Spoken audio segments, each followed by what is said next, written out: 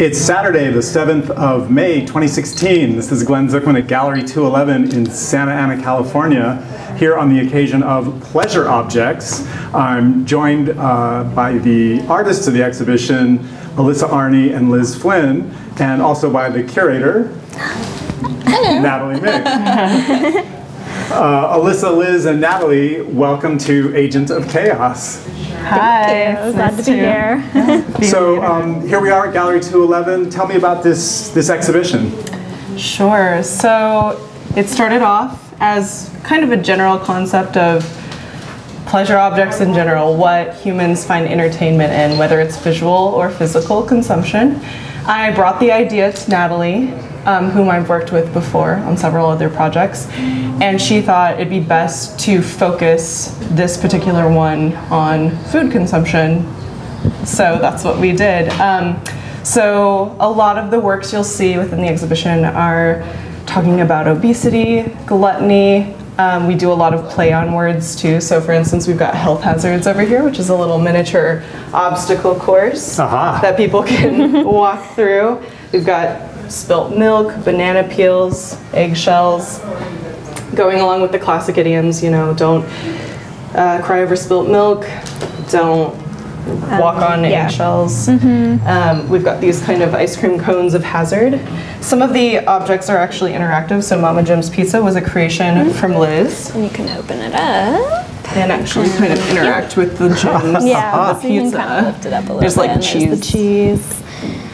So just completely outrageous and luxurious. So we've got the health hazards kind of leading to the sort of Happy Meals and fast food genre of our culture.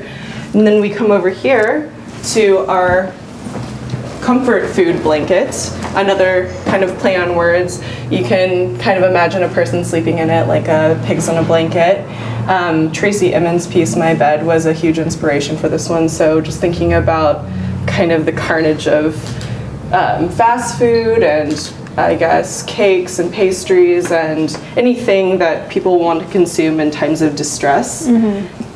What else can we say about it? This piece, it mainly addresses the psychological aspect of food, just kind of how we go to food for comfort.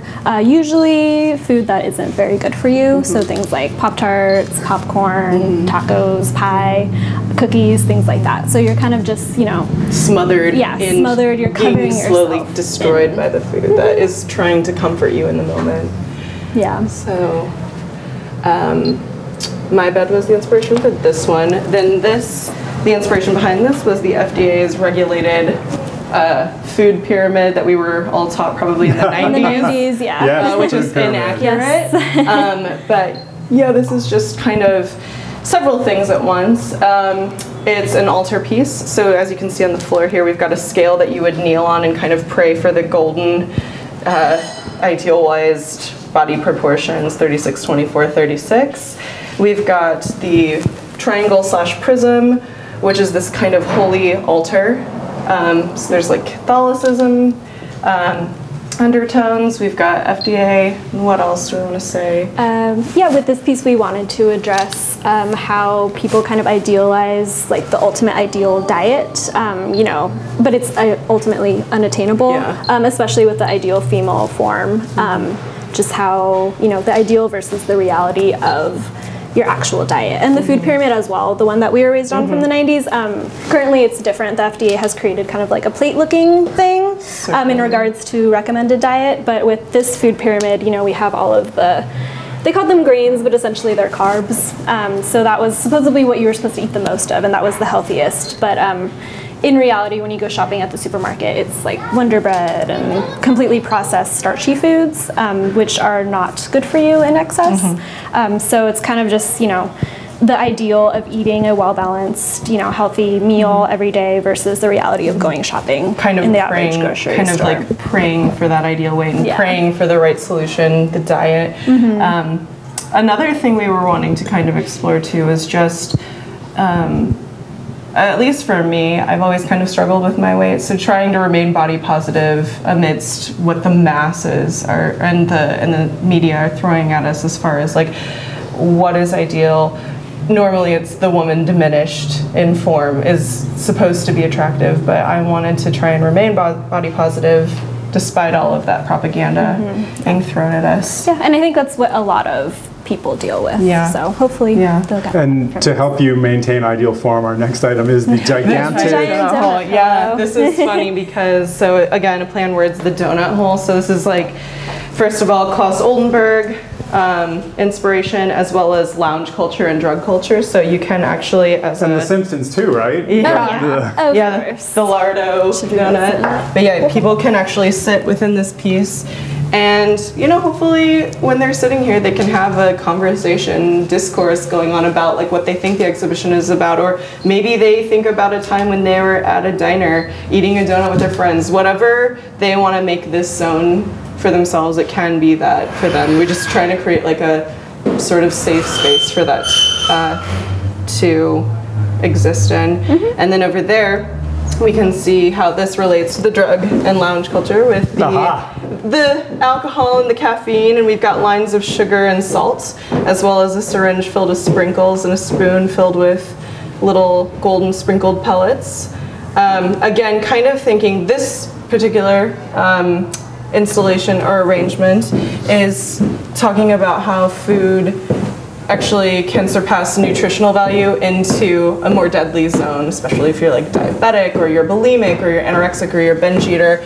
You know, food consumption with high doses of these things can be detrimental to your health. And so we're thinking about those things when we created that arrangement over there.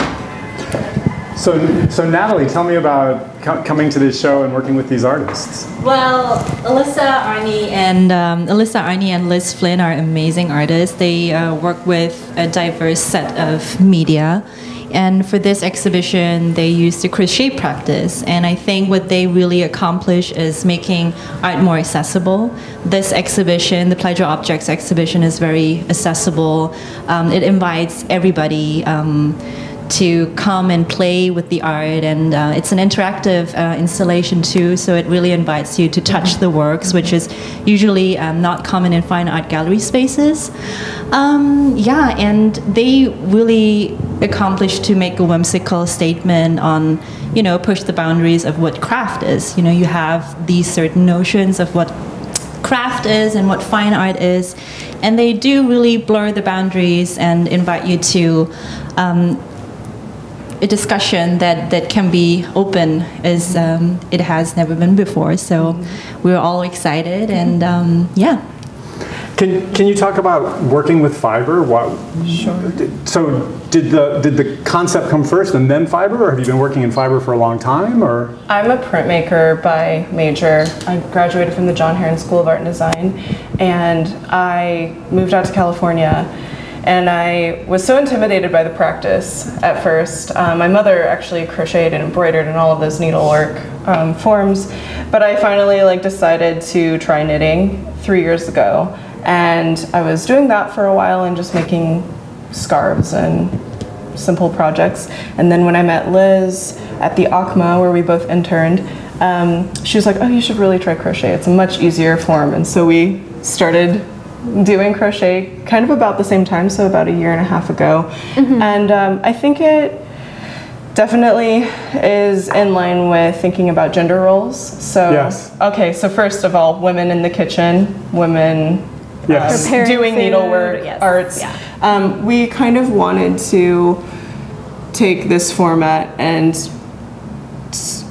dissolve the bifurcation between what craft art is versus fine art, because it seems like within the hegemony of the art world, there's always been the woman arts as secondary. It's always been pushed into another museum off the side, and it's like, no, this has merit, this has value. There's a lot of skill involved, and if you're talking about things like this, it certainly has merit in the contemporary art world too. So gender roles, we're thinking about, we're going to take a craft that was assigned towards women and, show the best parts of it. I think that was my intention. Well, I was also thinking that fiber and culinary arts are both women's work in that traditional sense, but that they're also very sort of sharing, culturally immersive. You know, we might say that a painting is heroic, but we wouldn't say that somebody made a painting with love. And yet when we talk about preparing a meal with love, and that they do seem more maybe generous and connective and perhaps not heroic in the way that other media sometimes are.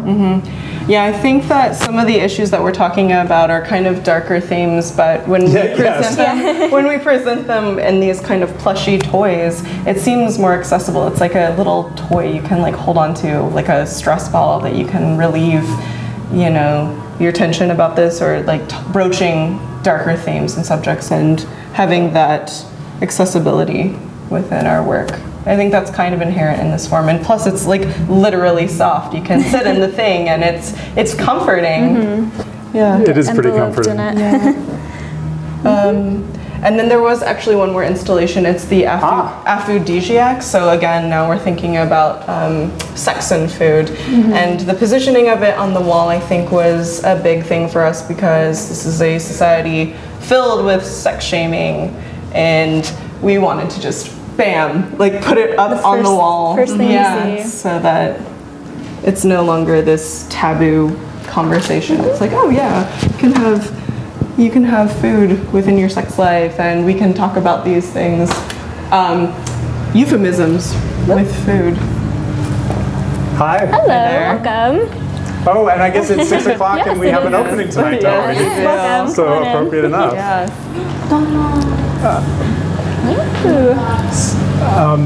Should I close this? Yeah.